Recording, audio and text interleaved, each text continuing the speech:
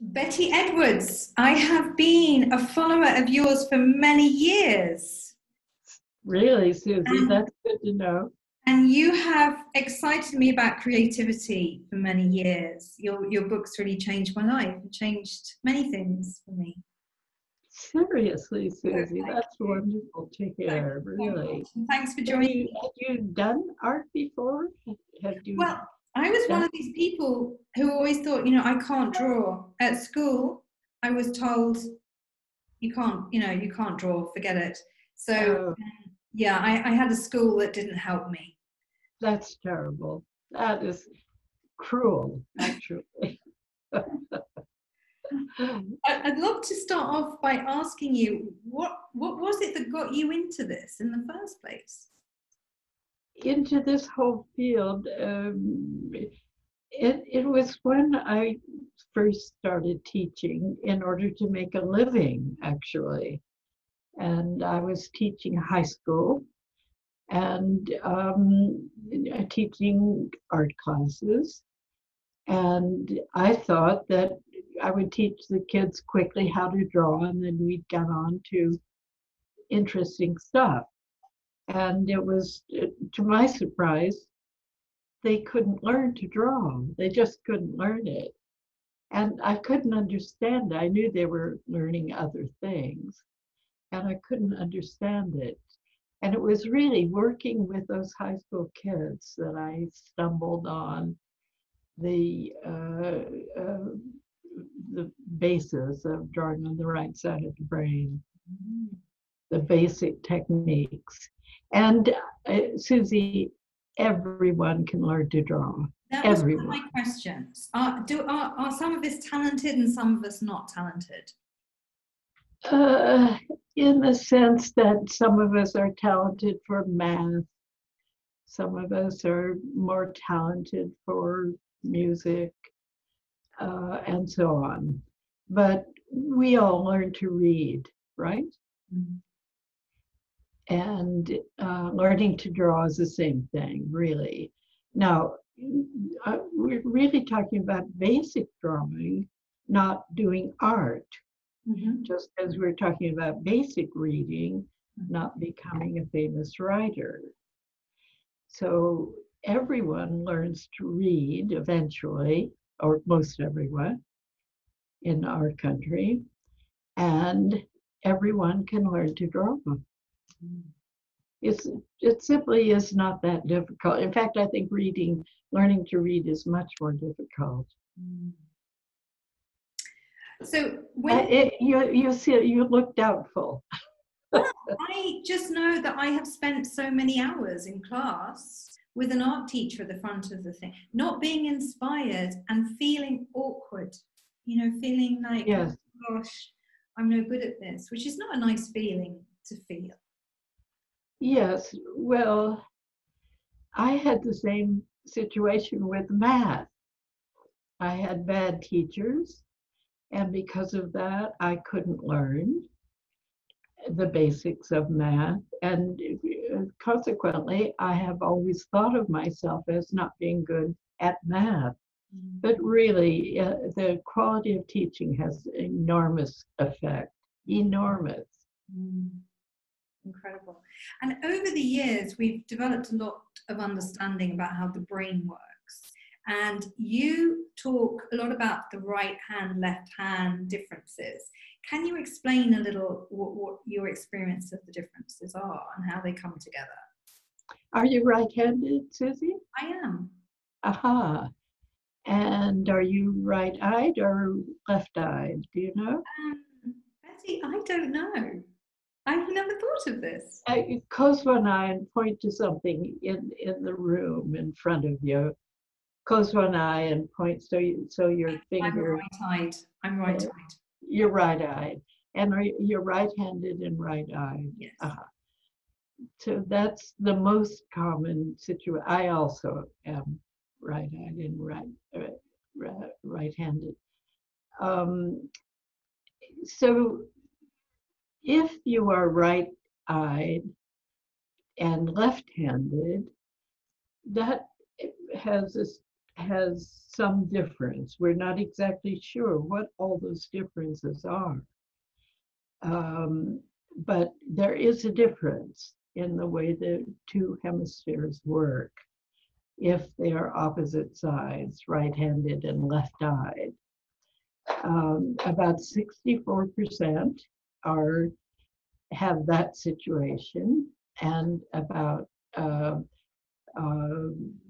34%, and that is, I'll say that again, 64% are right-eyed and right-handed, 35% are left-eyed and right-handed, and 10% approximately uh, or sorry, 1% are have uh, left eyes and left-handed eyes and right-handed verbal skills. So these differences do have differences in personality.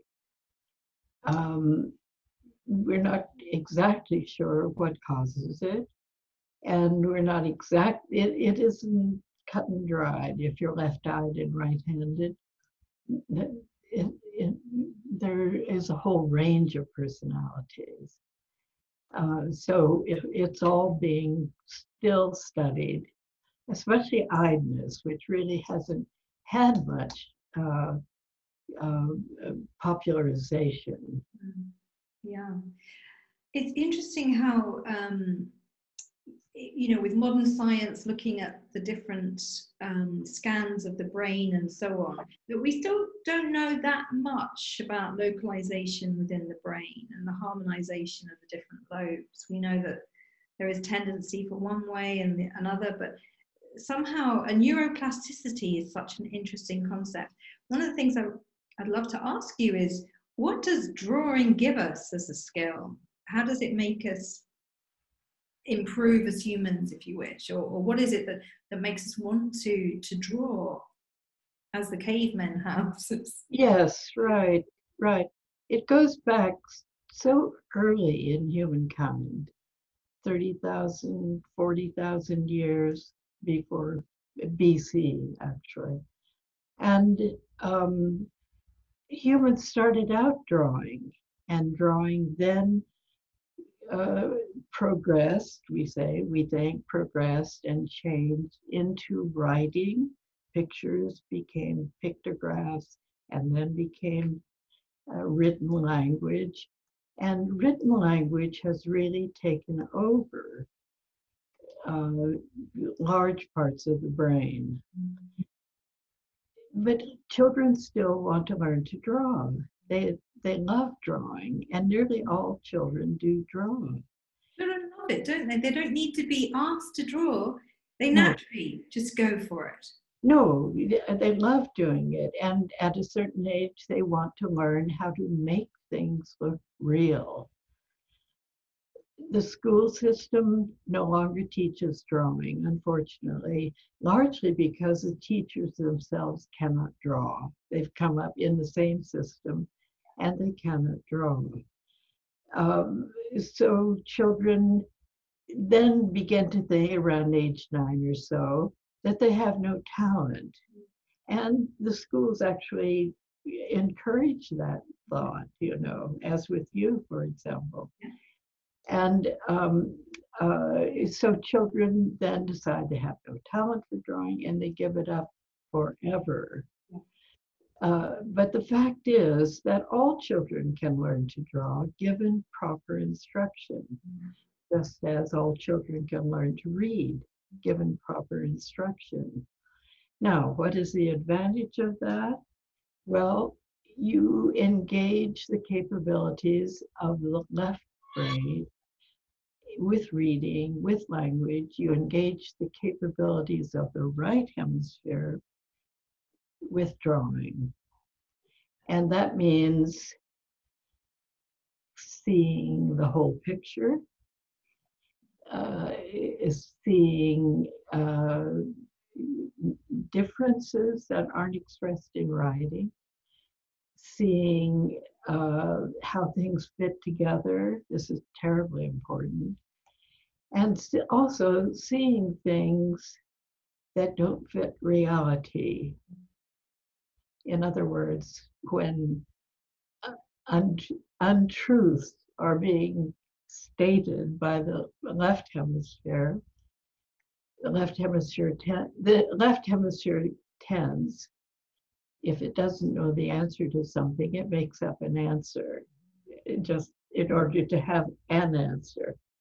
And the right hemisphere is able to see these things and object uh, non-verbally, frowning, shaking the head, so on. So language has overwhelmed our ability to see things, and to see things not as we think they are, but as they really are.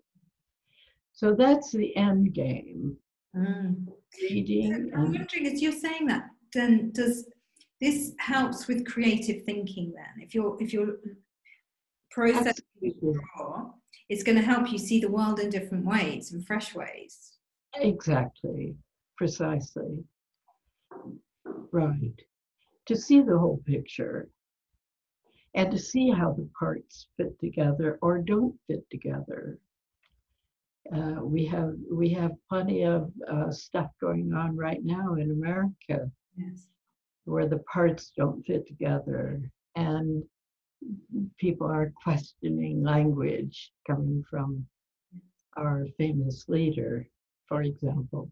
Yes, yes. It's very interesting. It does have a big perspective. I'm interested in this big perspective of how I'm a big fan of creativity. I've just written a book on creativity and encouraging people to get more creative, get more inspired, and to follow this source of inspiration and ideas that can come to us and allow us to see the world in a different way than maybe we have been conditioned with media and newspapers and TV. Exactly. We need to begin to see the world differently these days. Exactly. Language rules. Yes. Language rules. Yes. And the right hemisphere is over there saying, hey, wait a minute. Or what about this? Or what about that? Or I see things differently. And so on, in order to try to reach reality. That's the whole point. And the right hemisphere, because it doesn't have language in a large part,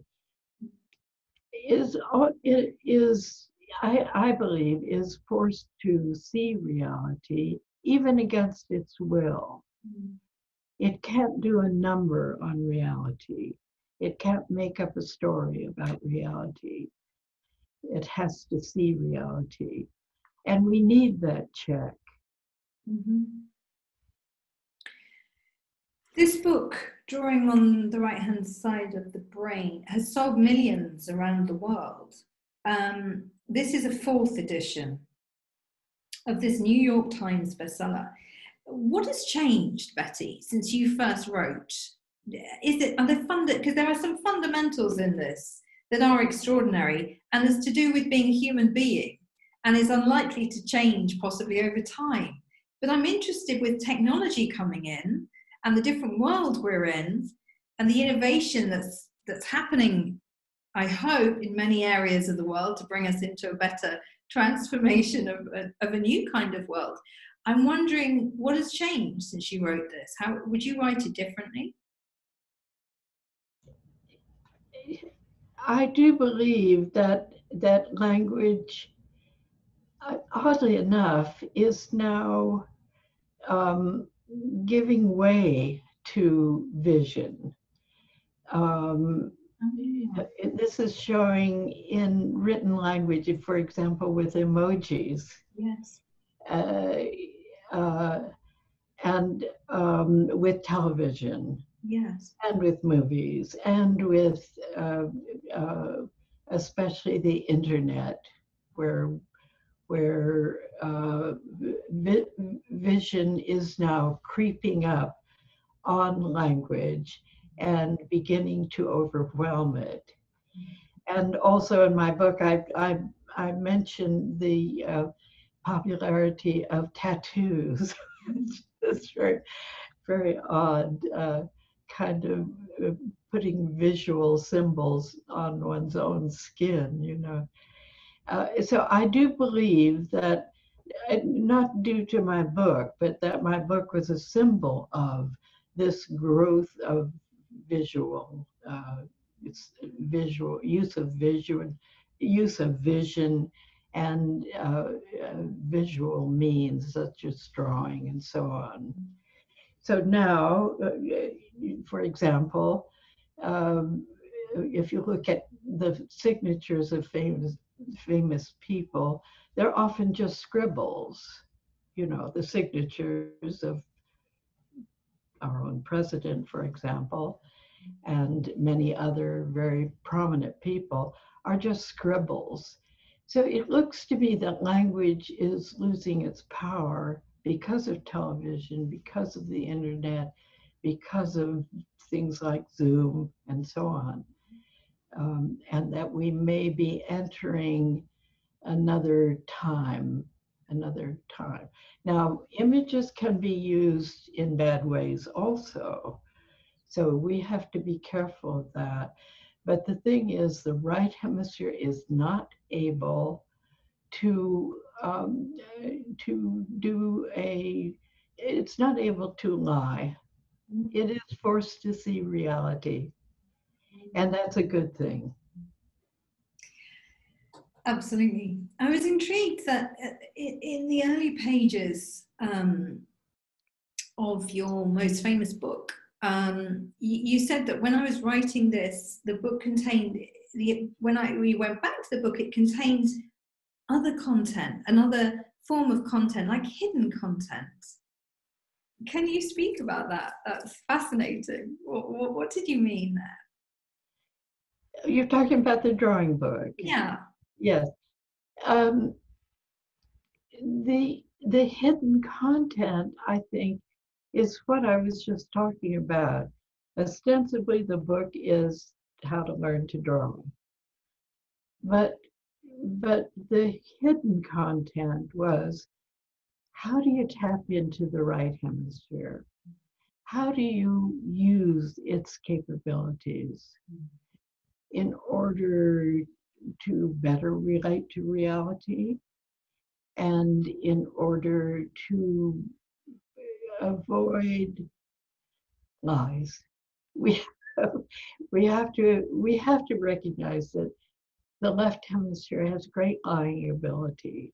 It's awfully good at it, and we need to be able to recognize that. Right hemisphere sees it. It's not judgmental in that sense. It is that it cannot help but see reality, and that I think will be a good thing. And people watching this video, can you give a couple of examples of exercises that people can do to enhance that faculty? Well, you know, I think it is realistic drawing, which is the start. It's not the end of art. Art proceeds into abstraction and all of the ways we know art can be practiced. But the main thing about it is that it can relate to reality. You know, the thing that most our students most often say when they finish a class is that they are now seeing so much more. And I say to them, well, what was it like before you learned to draw? And they say, I think I was just naming things. So that's the difference. We see the world, actually see it, not just doing a verbal number on it. That's a tree, that's a cat, that's a house, and never to look at it in detail again. So we're missing so much that way. So it's like opening up to a larger extent, one of our main senses. Yes, exactly. And Yes. perception, and altering expanding and amplifying our perception of the world Absolutely. through the discipline of drawing. Yes, And right. I've noticed in my own research around creativity what a healing process it is. Yes, why did one wonders why that is. Yeah. I wondered if you had any points of view about that. Yes, I think that human beings have become separated from the natural world. And I think that drawing brings us back into at least some relationship to how beautiful things are and how amazing they are. Um, so that it's just a richer world, I think. Learning to draw almost never harms anyone. You know, it is always, at least we find that with our students, that it is always a plus. They feel and express the fact that they feel that life is richer, that it's more interesting, and therefore more valuable. And Worth about taking. age, we spoke about children loving drawing. As you get older, if you have never learned to draw and you're getting older, does that mean it's going to be harder for you, or what's your experience with this? Our oldest student was 85, and she had never drawn, and she learned to draw beautifully. Uh, no other creature on the face of this planet draws.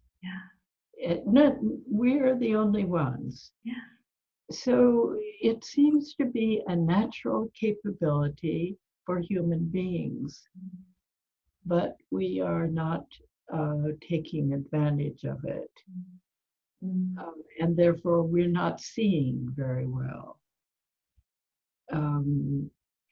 How would you like education to change to reflect the importance of drawing? I would like to see reading and drawing taught as twin skills. One would enrich the other. All children would enjoy that. They love to learn to draw. And drawing can be incorporated into reading and learning through language. So that, say, studying history or math or whatever, drawn images can reinforce learning, and it extends memory enormously. I mean, I can still remember drawings I did 40 years ago of, say, maybe it's some ordinary landscape of a tree or something, and I can call it up in memory. It's astounding, really. Amazing. So if we could apply that to language, which is ephemeral, it disappears. Betty, I would like to share a personal story with you, which is 2 years ago. I was diagnosed with brain cancer, which I successfully recovered from. Thank you. And I found my creativity just went through the roof. I could suddenly sing and I could draw a little bit where I never have before. So here I am in my 50s, suddenly experiencing a new wave of creativity. And I'm thinking to myself, wow, and I kind of wish I'd had it come earlier, but I'm happy it's come at any time, really. It's interesting. Yeah, at any age, really, we have learned that, right?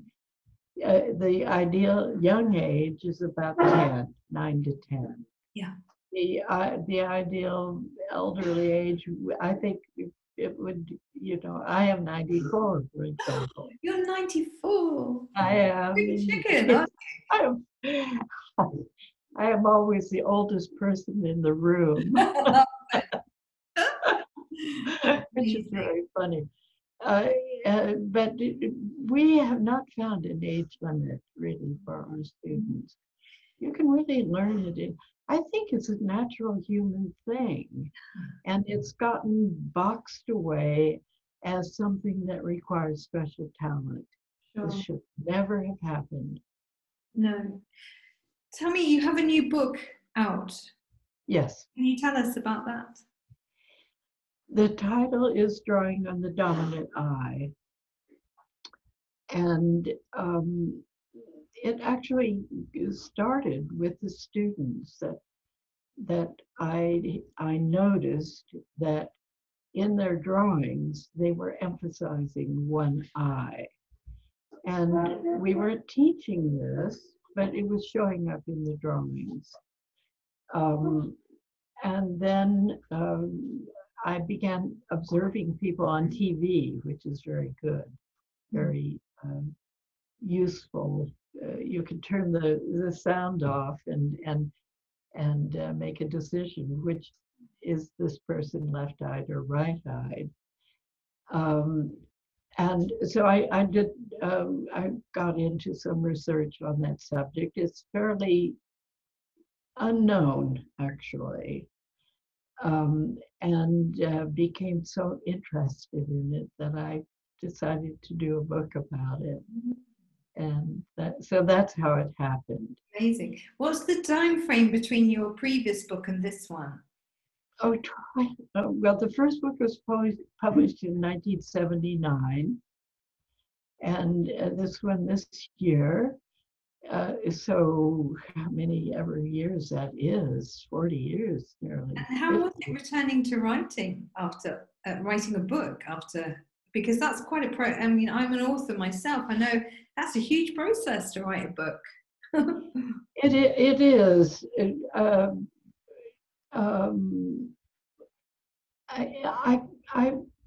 It is in writing a book that you really learn the subject. I'm sure you've learned that as well as I have. And I had done other books in the meantime, the book on coloring and so on. But I just wanted to find out more about this, and I knew that by writing it, I would better solve all of the problems of it. So I just took a flyer, and then I had to stay home anyway because of the pandemic. So I thought I might as well spend this year doing a book. Amazing. So this was written. And this book is rather is in some ways I think lighter. It's more fun than the drawing book, which is pretty serious, But it's an effective. I mean, I have read your new book. It is certainly fun. It's very accessible. I hadn't read it was written during lockdown. That's so interesting. Yes. I think we see a lot of very interesting, and you see a lot of people leaned into their creativity during lockdown with music or dancing or writing or drawing or whatever. I think people found in the lockdown scenario that they wanted to inspire themselves somehow and turn to their creativity, which is wonderful.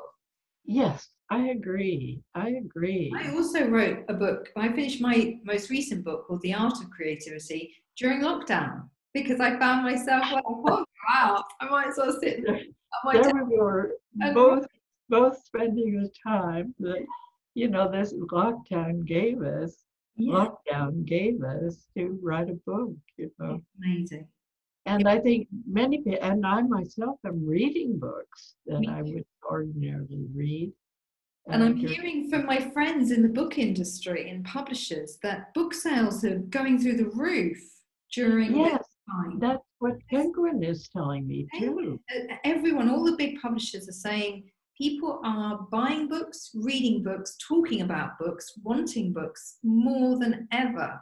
And how lovely is that? Isn't that a wonderful thing, really. Now we have a book on drawing and creativity from Betty Edwards. I'm so excited.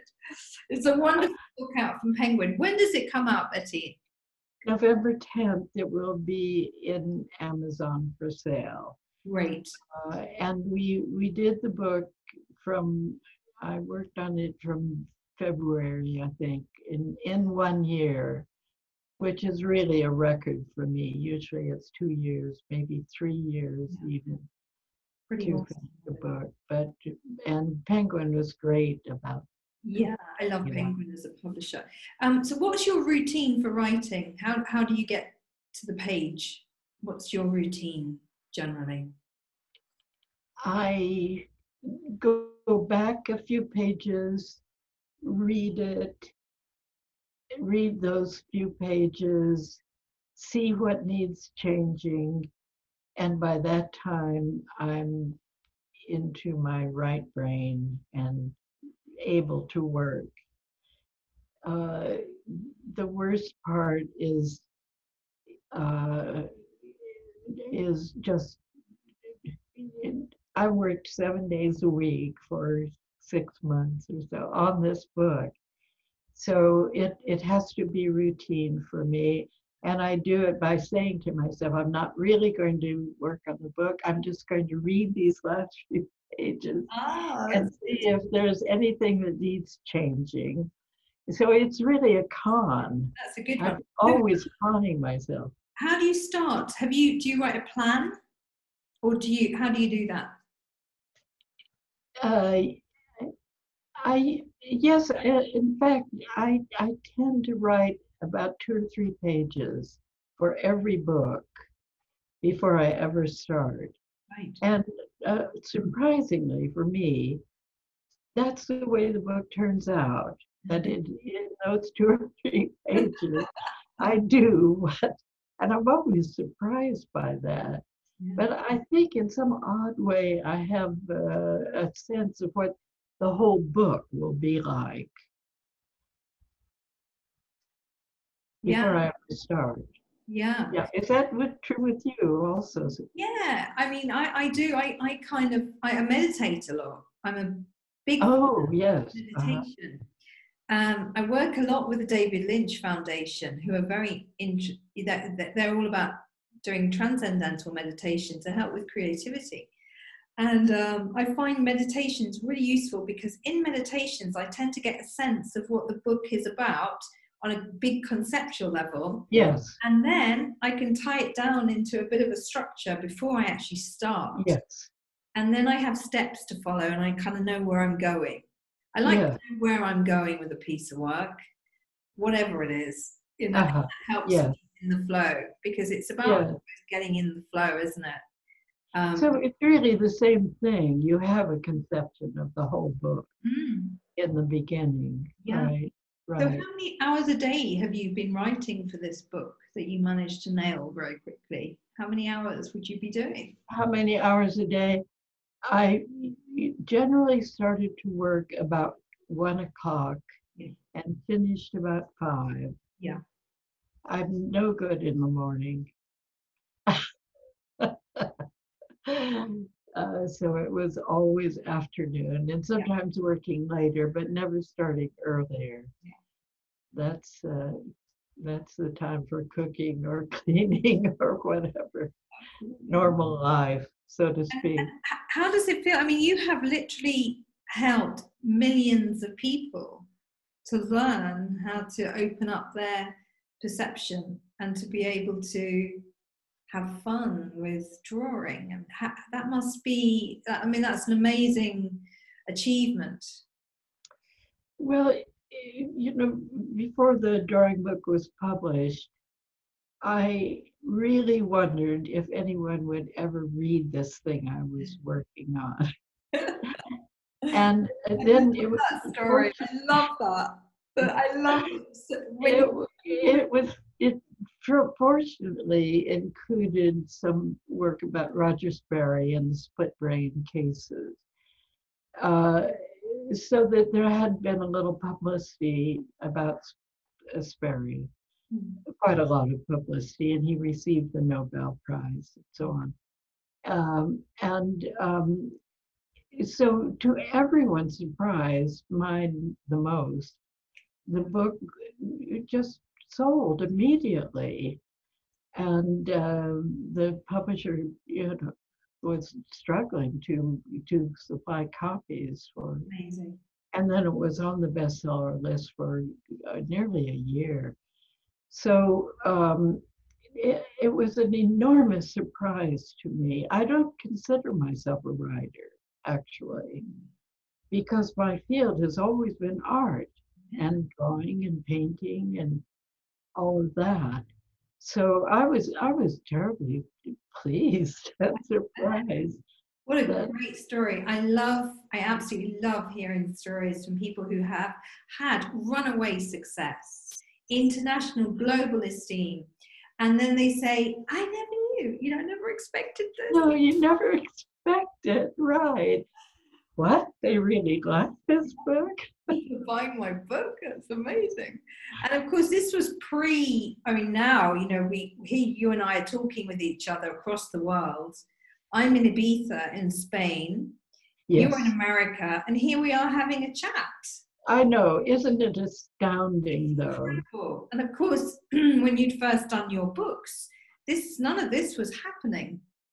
That's true. It was all word of mouth and people hearing about it and going to your classes, and the word spreads. I don't know how that all happened, because now we have technology to enable it. Yes, that's true. That is exactly true. Right.